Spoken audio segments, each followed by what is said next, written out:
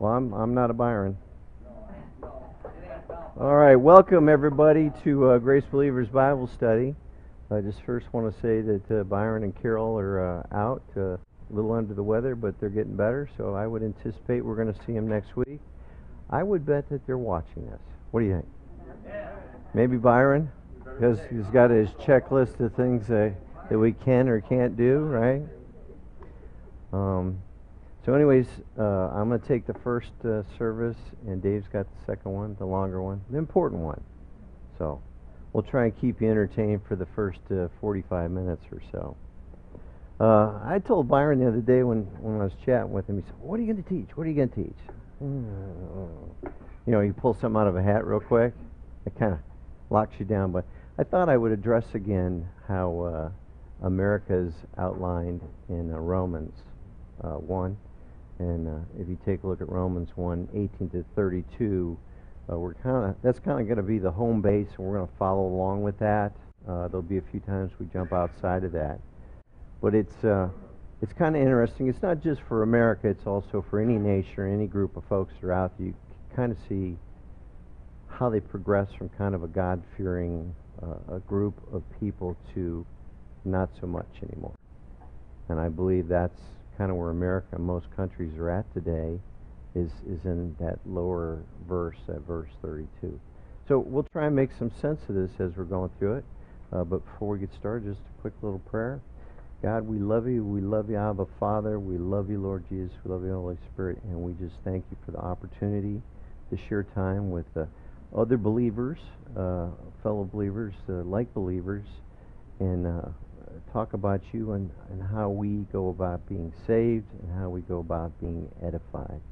Just ask you to anoint this message so it be meaningful, and hopefully somebody hears it and would be saved by that.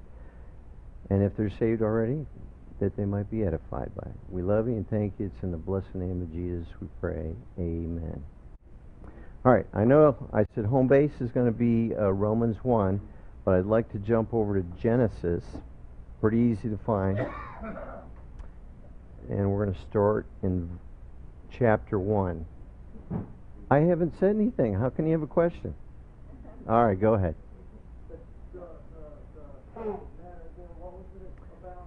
It's America in Romans 1, verses 18 to 32. Maybe the fall of America, the fall of other countries. I've done this before. It'll kind of make sense. Some of these things you've heard of before. Genesis 1, we're going to go to verse 26 and 27. Now, before I start with this, I'd like to say God can save anyone in any walk, at any place. I don't care if there's an L, a G, a B, a T, a cussing, jail. It doesn't matter. If he finds a person at the right point and they trust, where we go with that marker? Let me get this up here. Trust that Jesus Christ died on the cross for their sins. So he died for sins. I'm going to put that right there in a circle. He was buried and he was resurrected on the third day. And when you believe that, that counts as justification. That's all you need to know to be saved today, is that Jesus Christ died for your sins, that he was buried for you, and he was resurrected on the third day for you. And when you believe and trust that and that alone, he justifies you. So now it's not that he paid for your sins. Now it's as if you never had a sin to start with. That's a free gift. Because the wages of sin is death, but the free gift. Anybody? Romans 6:26. Free gift. It's a free gift. You can't work for a gift. That's all you have to do to be saved today during this revelation of the mystery. Oh. Sorry about that. Blue blockers. We should have done that before I embarrassed myself. Go ahead, Daniel. God, it sounds too easy, buddy, so there's no work involved in it. Hey, The book says it, I believe it, and I trust it. It's not an emotional high, it's not emotional low. It simply is, do you trust it? Do you have faith in that and that alone? And if you do, that's it, you're saved. This is all, for any of the new ones, particularly Douglas, that's in 1 Corinthians 15, verses 1 through 4, Romans 4 and 25. Those are our two primary verses, which you'll see on our little handouts, the red handouts that we have. Pretty simple today. A lot of other people are going to take the work ethic and say you need to work for your righteous. Well, that's self-righteousness, and that doesn't work today. All right, starting with Genesis 1, verse 26 and 27. And God said, let us make man in our image, after our likeness, and let them have dominion. Interesting. And let them have dominion. Now, he hasn't even broke it down and said man and woman yet. He's just getting ready to make Adam. That's just kind of a little interesting thing there. Have dominion over the fish in the sea, and over the fowl of the air, and over the cattle, and over all the earth, and over every creeping thing that creepeth upon the earth. So you know what? Adam must have owned everything.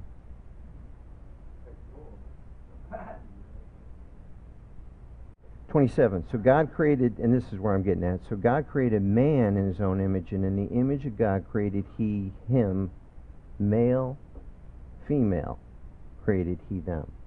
Is there any other thing in that verse that says something other than man or woman?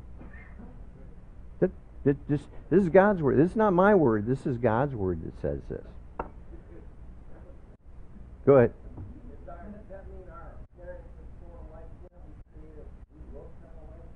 It has more to do with spirit, soul, and body. It's not about us looking exactly like it was the way they were set up. That was and when Adam was created, he immediately had a connection with the Lord. He didn't get saved, he was born saved. As people have said before, and I got to give credit to other people in other churches, he was born without a belly button.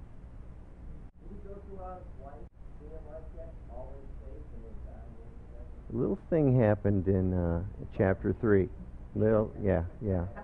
That was bad, you know. First Eve took it, and then he took it, and that's exactly what they weren't supposed to do. So they lived outside the garden after that, and it was not good after that. Well, I believe that they did, because the rules changed. Basically, do not partake of the tree of the knowledge of good and evil. That was the one rule. Everything else, you're saved. Once you got outside of the garden, it turned into sacrificing your very best and having faith in God. That was the rule set, and that went on all the way through Noah, pretty much that. And then you find out Cain didn't bring the best that he had. He went and got some stuff out of the cursed earth, whereas Abel had his best lamb.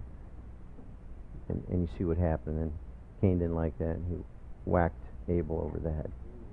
All right, let's move over to Genesis 3:8. Just maybe a page to the right. Genesis 3 and 8. This is kind of setting up the foundation before we jump into Romans. Everybody there? Shouldn't have been a lot of page turning.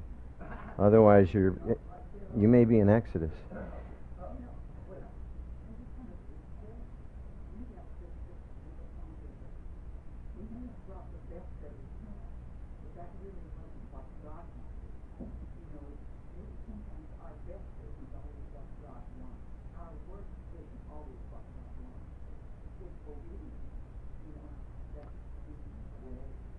Well, he gave them the indication.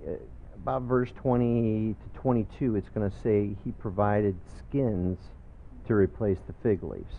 The skins meant that an animal had to die to cover sin.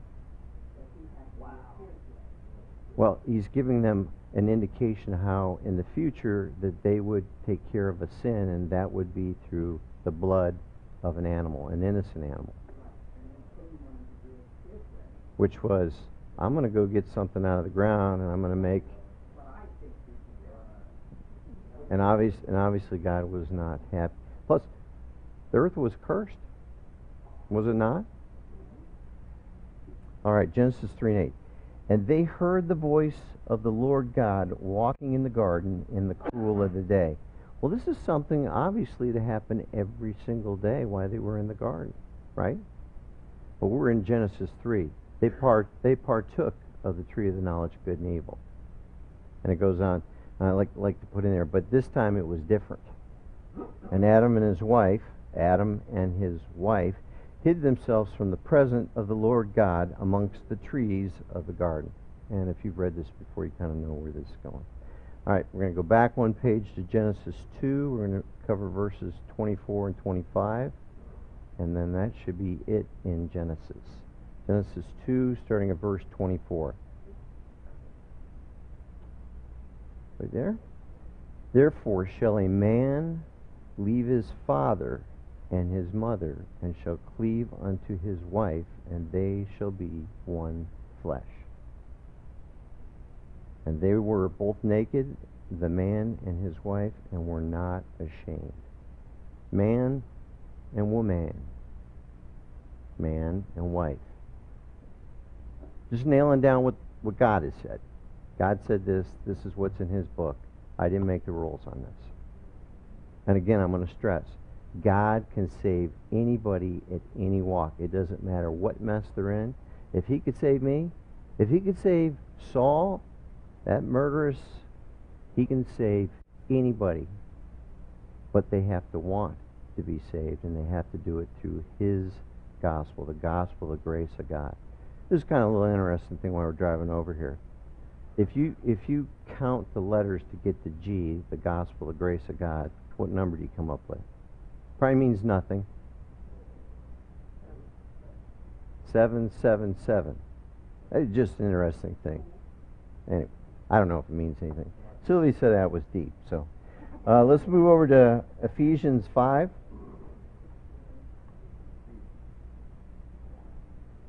Now maybe she thought I was digging a deep hole and I was going to jump in it. Ephesians 5, verse 31 and 32. Just show you that Paul does a repeat on one of these things here. 31. We good, Gloria? All right.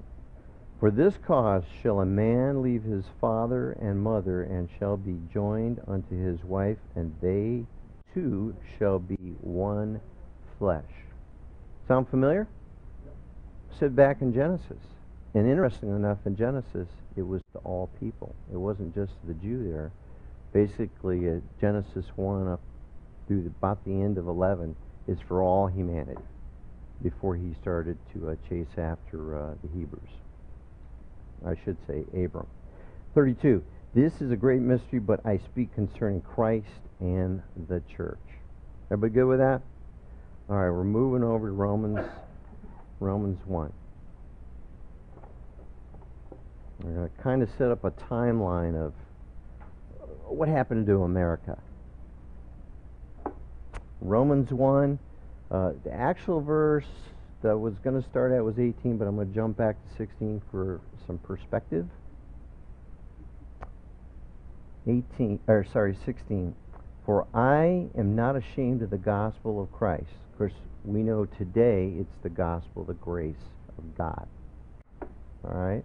For it is the power of God unto salvation to everyone that believeth, to the Jew first, and also to the Greek.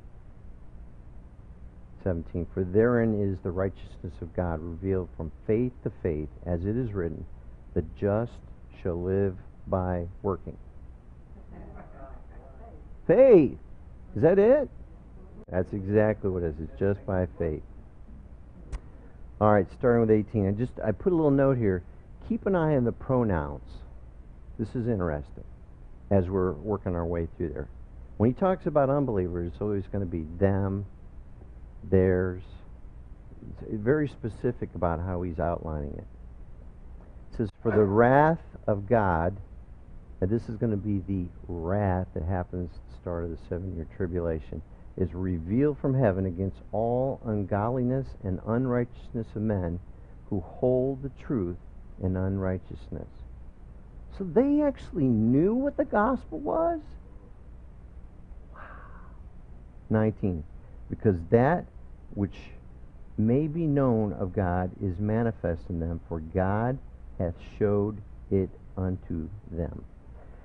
I'm gonna read a little something out of the Declaration of Independence to kind of set that up for you. So we're back going to 1776. Everybody good with that? It's actually going to be in the second paragraph, but I'm going to start in the first for context.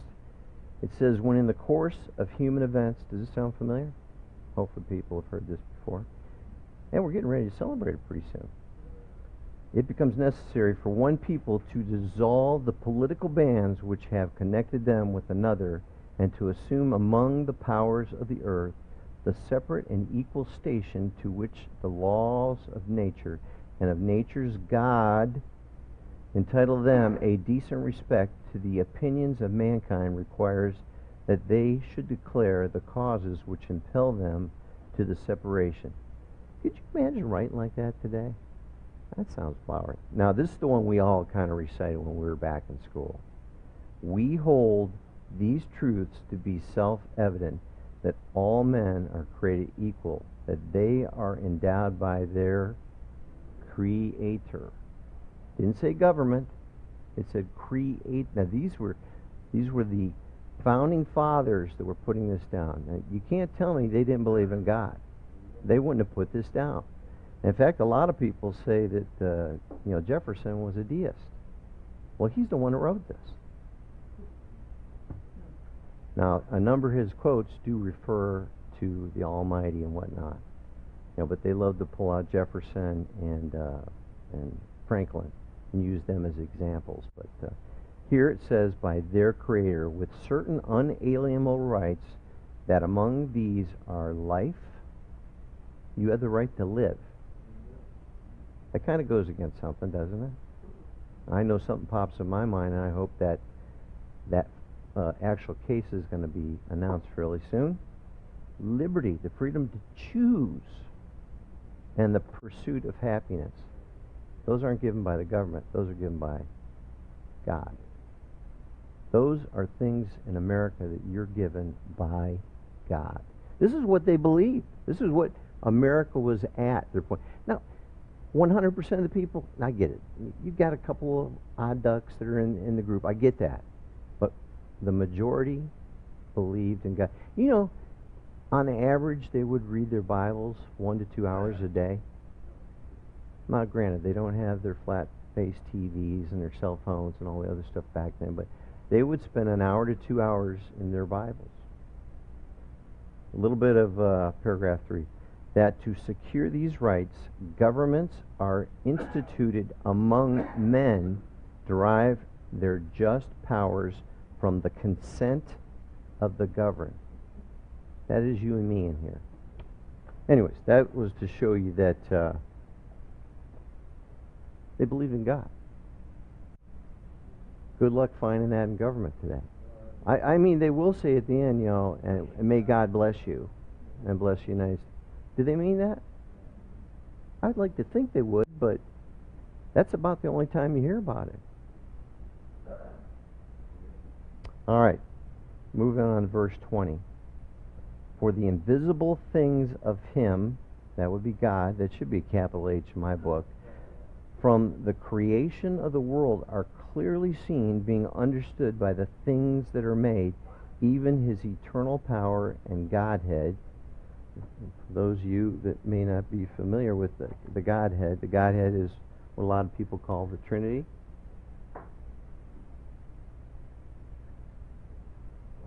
The Father, the Son, and the Holy Spirit.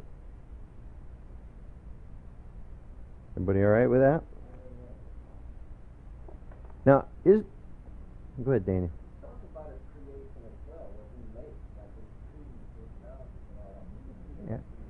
Absolutely. This is where you take people when it comes time. They say, "Well, I don't believe in God," and you go, "Have you looked around and saw what's growing? Have you looked to see how far the earth is from the sun? Have you looked to see how far the moon is from the earth?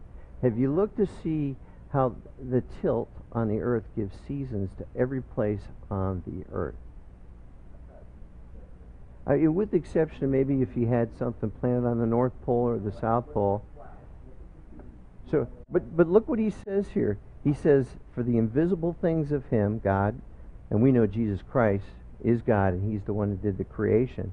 From the creation of the world are clearly seen, being understood by the things that are made, even his eternal power and his Godhead, so that they, here we go with those pronouns, they, anytime you see a pronoun that's not us, that's about unbelievers, are without excuse. And if we weren't saved today, if I wasn't saved today, I'd have no excuse either. I'd have no excuse, because I've heard it plenty of times. I believe a lot of other people have heard it a lot of times, and they've just rejected it because they're on another mission. And once they said no to it, the God of this world has blocked it, has blocked that gospel. That's in 2 Corinthians 4, verses 3 and 4.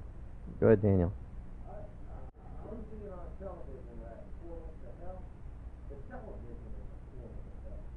I agree.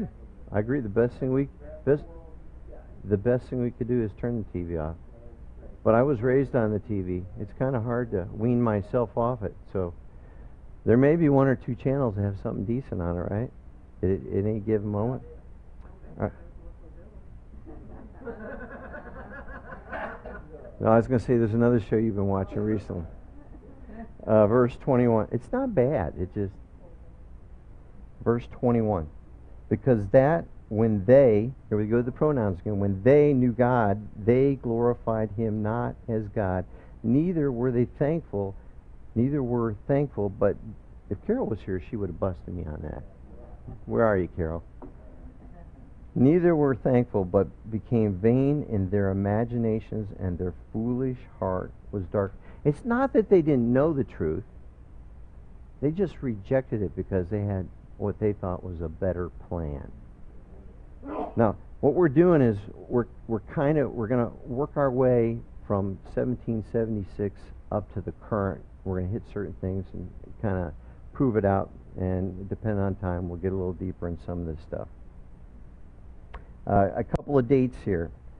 1843, Mormon leader Joseph Smith said that God approved of polygamy. So God did that. 24 November 1859, Charles Darwin's The Origin of Species by Means of Natural Selection was first published, and all 1,250 copies sold the first day. Isn't that weird? It blows my mind. It's kind of like all the folks that lived during that 1,000 years, during the kingdom that's going to come. You know, all they knew is Jesus Christ, all those thousands of years, and then the devil gets released for a short period of time. And it's like the sands of the sea. They race up to Jerusalem to take on Jesus. After knowing nothing but Jesus Christ. Isn't that amazing? Could you imagine if you live with Jesus Christ in here the whole time? There'd be a couple people in here that probably, when the devil came out and started tempting them. Anyways, I digressed a little bit there. All right, let's move forward to the 13th of April. I'm sorry, there's going to be a couple of hits on the Pentecostals here, of which we were for 10 plus years. So, Azusa Street Revival, 13 April 1906. The mission which formed the nexus of the American Pentecostal movement officially began when the church services led by evangelist William J. Seymour moved into a building on Azusa Street in Los Angeles, California. Now, if anybody doesn't know, Pentecostals believe that the church started in Acts 2 at Pentecost. But the church that Paul started couldn't have started till Acts 13. And at the very beginning it would be Acts 9. But he starts teaching what actually saves in Acts 13. Well, there's a problem there. And that's okay. That's why we learn to rightly divide things. And that's in 2 Timothy 2:15. I don't know if you're familiar with that. Study to show yourself approved unto God, a workman that needeth not be ashamed, rightly dividing the word of truth. And as we find out the word of truth, when you go to Ephesians 1 and 13, you'll find out that the word of truth is the gospel of our salvation. And the gospel of our salvation is that Jesus Christ died on that cross for our sins. He was buried. He was resurrected on the third day. And when we believe and trust that, counted as justification as if you've never sinned before. All right. One more in that category. 9 April 1909, the first recorded instance in America of groups speaking in tongues occurred in Los Angeles under the leadership of evangelist William J. Seymour. Again, this was under the Pentecost. This event marked the beginning of a 3-year-long Azusa Street revival, key in the development of Pentecostalism. And you go, well, what's the big deal? Speaking in tongues. Well, if you're speaking in tongues, you're following Mark 16. Mark 16 was how the Jews were to get saved, how the circumcision was to get saved, how some of the Greeks were to get saved that were blessing a Jew. That's not how we get saved. And if you're speaking in tongues to confirm that you're saved, you're in fact not saved. And I tried very hard to learn how to speak in tongues. If I could just get it going, maybe it was like a motorboat.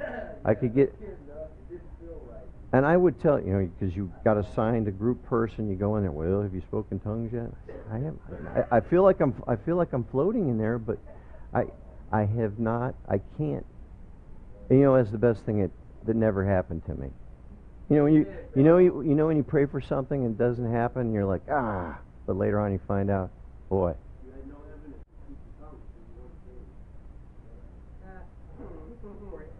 Well, the lady that was kind of over top, because they were signing people in the church to certain people that had been there a long time. And she never said that to me, but, you can read between the lines on that one. You should have pulled out your best horse's head. She was a very nice lady, but I'm afraid there's a lot of people out there that love Jesus Christ. There's a lot of people out there that love God. There's a lot of people out there that are doing work, and they're at the church 3, 4, 5 days a week. But they do not know this. Or they know this and they're adding things to it.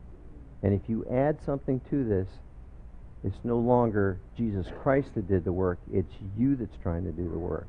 And your works are like filthy rags. Absolutely. It's the faith. And it's so simple. Isn't it? Okay, I'm going to digress and go to 2 Corinthians.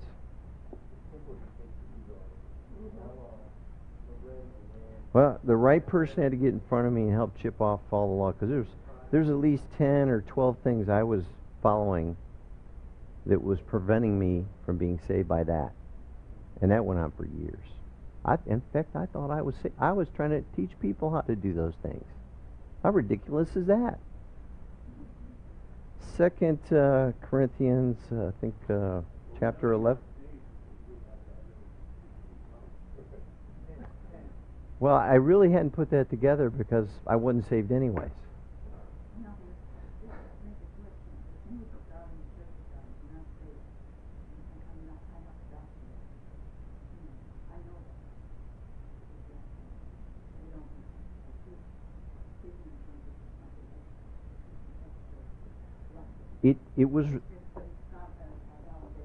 It was required where we went, and then eventually they had a moment, and it took them a year and a half to put together a teaching on how to kind of turn the ship on this particular issue, and they apologized and said, look, we got this one wrong, and it's not a requirement to be saved. But this was probably the first 5 years that was a requirement, and they would call it. That's not the way the doctrine of the church got out of, Yeah. 1740 for the Saints of God. Well. I know that. Well, I'll give them. Well.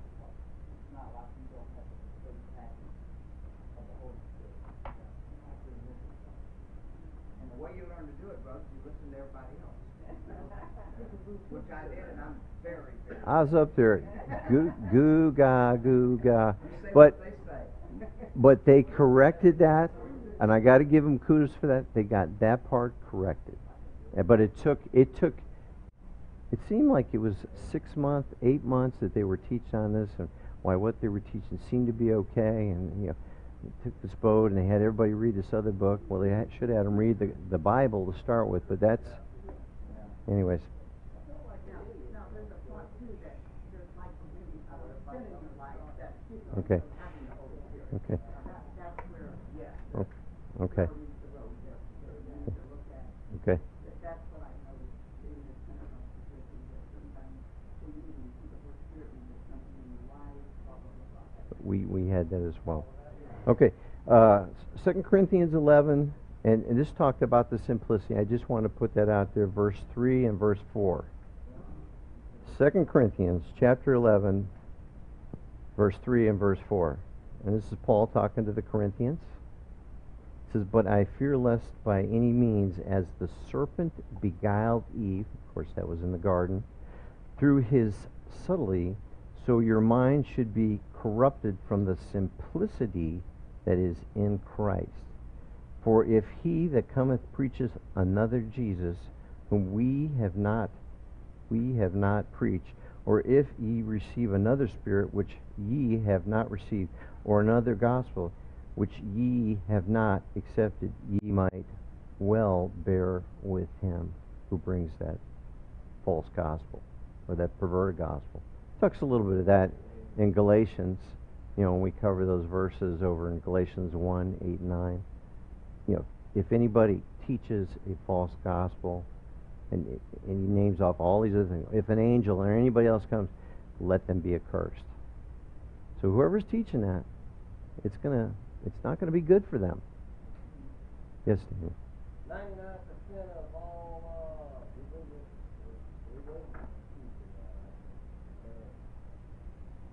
I can only go based on the places we've gone and the ones we've watched on TV, and the numbers are not good. Other than Les Feldick, I really haven't come across anything where they're teaching what it takes to be saved.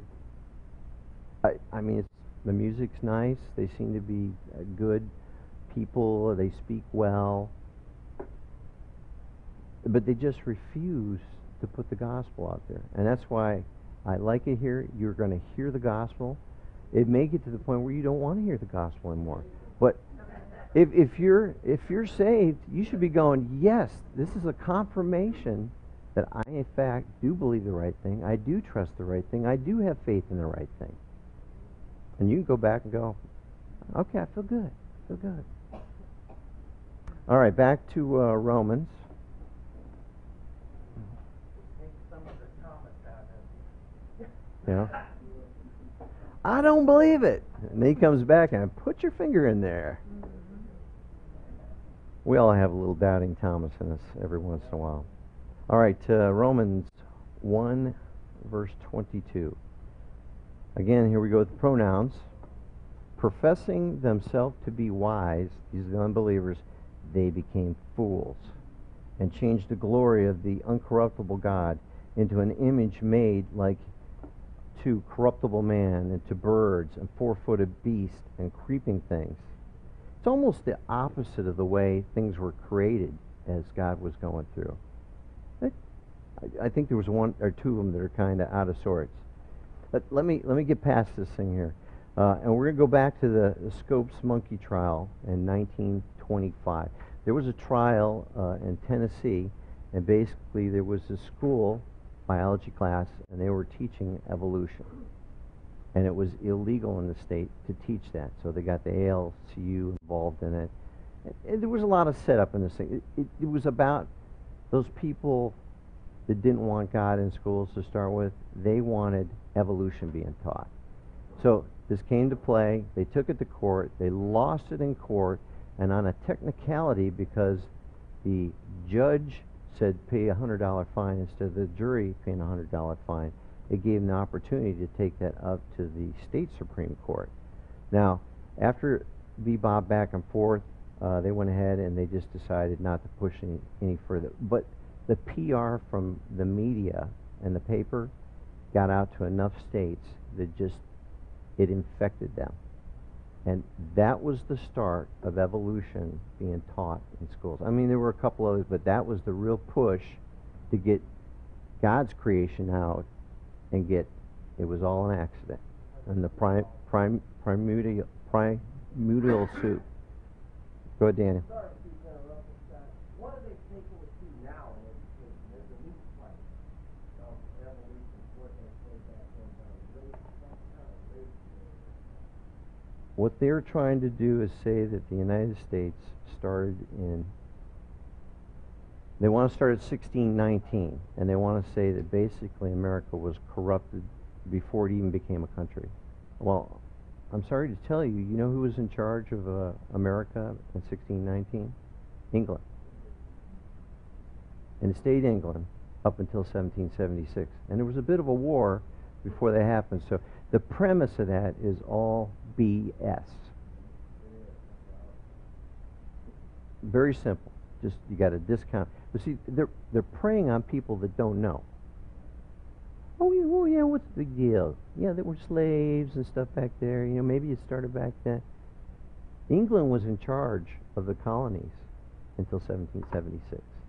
And it was only after they had gotten beat up and beat up and beat up. And believe it, one of the last things they were going to do, they were going to take the guns from the colonists. That was the last step. That was the last thing. And we all think, well, it's the Boston Tea Party. No, that happened before that. The guns were the final thing. That was the final nail in the coffin. And then they did the Declaration of Independence. And if you've ever sat and read it, it outlines everything that King George had done to them. It's worth the read, particularly as we're rolling up to the 4th of July. It's a good thing to take a look at that, because that is a foundational document to America, to the United States, whereas the Constitution is the law of the land. It had to have a foundation, kind of like Jesus Christ is our foundation. Well, the Declaration of Independence is the foundation, and the Constitution is the law of the land. You know, we didn't start with the Constitution. We actually started with what was called the Articles of Confederacy in 1776, and that ran to 1789. They got the Constitution up and running in 87, but it had to be ratified by 3/4 of the state legislatures. But so the Constitution hasn't been with us altogether. Just a little bit more, what happened under the Articles of Confederacy was kind of a weak document, so people would take their goods from one state across the state to another state, maybe a thing of cotton or something like that, and the state that was in between was saying, well, you need to pay us for using our roads to take that there and pay us to come back. Anyway, so they put teeth in the Constitution. It's not what the Founding Fathers wanted to do, but that's where they ended up. So Scopes monkey trial, I'd go a little deeper in that, but for the sake of time, we're going to move on. Finally, that rendered verdict was in July of 1925. All right, Romans 1 and 24. And this is interesting. Look who's doing the judging here. It says, wherefore God also gave them, there we go, that pronoun, up to uncleanness, to the lust of their own hearts, to dishonor their own bodies between themselves. That's male and female. So what I'm going to get to, think about the hippies and the free love movement in the 60s. Remember, I want to caveat this. God can save anybody at any point in their life. It's just, these are the things that happen that were moving us for where we were endowed by our Creator to the point where it's now, big government, you're our God. Not me. I'm just saying, as a whole, that's kind of what's happened. 25. Who changed the truth of God into a lie and worship and serve the creature or the creation, more than the Creator, that would be Jesus Christ, who is blessed forever. Amen. If anybody knows anything about the hippie movements, if you ever had a tie-dye shirt or bell-bottom pants, or some people like to wear the jeans with the holes in them, you know where that got its start? It was the 60s. That's where the hippies had a certain thing. But they also, a bigger issue that, which has followed along, was the free love movement. It didn't matter who your partner was. No, I'm not saying they all did that, but that was pretty much the movement. It was like a big family. Everybody all right with that? For the sake of time, I've got a brochure that's got 9 or 10 of the big things that fell into that, but we're down to about 4 minutes right now. I'm probably not going to get done anyways, but 26. For this cause, because they did that. Now remember, God judged them, and then they went into this. Now it was male, female at the time. For this cause, God gave them up unto vile affections, for even their women did change the natural use into that which is against nature. And that was in 1970, 1980s. It was the lesbian movement. It was done within the feminists and the women's lib movement. Now, the feminist women's lib, and I've got a handout on that, was a bigger movement, but they enveloped in the lesbian movement with that. Everybody okay with that? Hopefully that's not uncomfortable. All right? To cover this adequately, I'm trying to lay out things that happened and it became okay. We can also throw that Roe Wade was popped in there as well, and it made abortion illegal or legal. It was never a law. It just said, okay, you have to have places for them to do this, and if women want to do it, it's their choice. All right, Romans 1 and 27. And likewise, also the men, leaving the natural use of the women, burned in their lust one toward another. Is anybody seeing how these steps have happened in America? That's just not America, it's other countries. It's actually kind of the whole world as well, and how things have gradually moved down. They burned in their lust one toward another, men with men, working that which is unseemly, and receiving in themselves the recompense of their error, which was meet or proper. So there was the gay movement, men with men. That's exactly what I was going to cover. AIDS, etc., which primarily targeted male and male. I just got the wristwatch, and I've already got one. Okay, Romans 1 and 28 and 32. And even as they did not like to retain God in their knowledge, God gave them over to a reprobate mind, a mind abandoned in sin, lost to virtue of grace, to do those things which are not convenient or proper. Let me read one thing here real quick. I'm going to run a few minutes over, Dave. Don't hurt me. I didn't know this, but in 2000, Bill Clinton declared June as Gay and Lesbian Pride. Didn't know that. I thought it was done under President Obama. And President Barack Obama recently expanded, this was wrote back in 2011, recently expanded the observance by designating June as Lesbian, Gay, Bisexual, Transgender Pride Month for the entire month. I'm just trying to establish where the country is going and where we're letting our governing officials take us. Again, God can save anybody at any walk of life. Anybody I've just talked about can be saved. They just have to be willing to believe that Jesus Christ died for their sins, that he was buried and he was resurrected on the third day. If you believe and trust that, you are justified just as if you've never sinned before.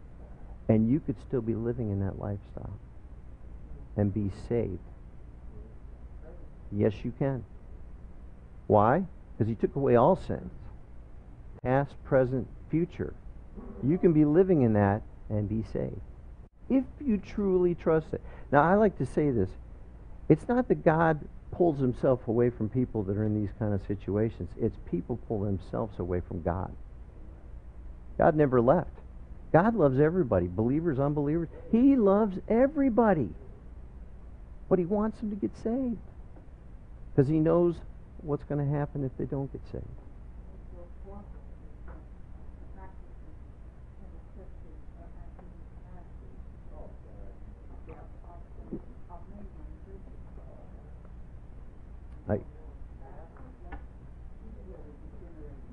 All right. Let me turn this because I got a bunch of notes. I'm not going to read the notes. I'm just going to finish up starting with Romans 1 and 29. Being filled with all unrighteousness. You know, we've gone through these other steps. All these things that, you know, people have fallen down as a country. From signing that Declaration of Independence where we're endowed by our Creator, now it's being filled with all unrighteousness. These are the pronouns for the people that are unbelieving.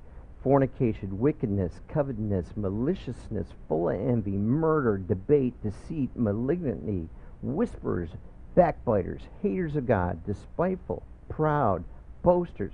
This one blows me away. Inventors of evil things. Is there not enough evil things to do in this world that you got to go make something new that's even more evil? Well, the answer is yes. Disobedient to parents. And you know, that one's always thrown in there. I'm like, wow, that seems kind of like a watered down one there. But if you don't get it right as kids, it's a hard push uphill.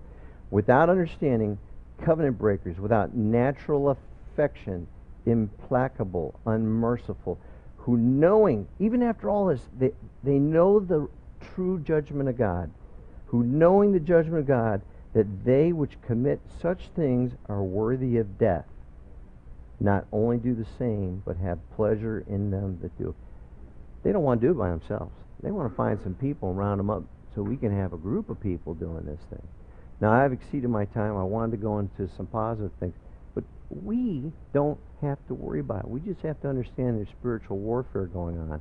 And that the devils can't cross the bloodline. If you're saved, they cannot cross that bloodline. Unfortunately, we have friends and family that are not saved. And you have to look out for them. I try to do my best to share it with them, and if they're not going to accept it, at least I can move on and know that I've shared it with them.